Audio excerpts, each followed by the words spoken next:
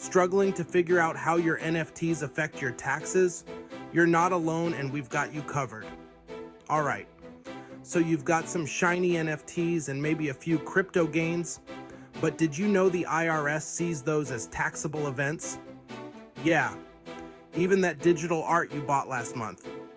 When you sell or trade an NFT, it's just like selling stock. You've got to report the gains or losses. And here's where it gets tricky. Calculating those gains can be a nightmare. That's where CoinLedger comes in. They make crypto tax prep a breeze by tracking your transactions and calculating your taxable income. No more pulling your hair out over spreadsheets. Remember, the IRS isn't joking around with this stuff. Ignoring your NFT taxes can lead to hefty fines. So, stay ahead of the game. Please subscribe and like this video. Got questions about any of this? Make sure you leave a comment. I answer all my comments. Catch you in the next video.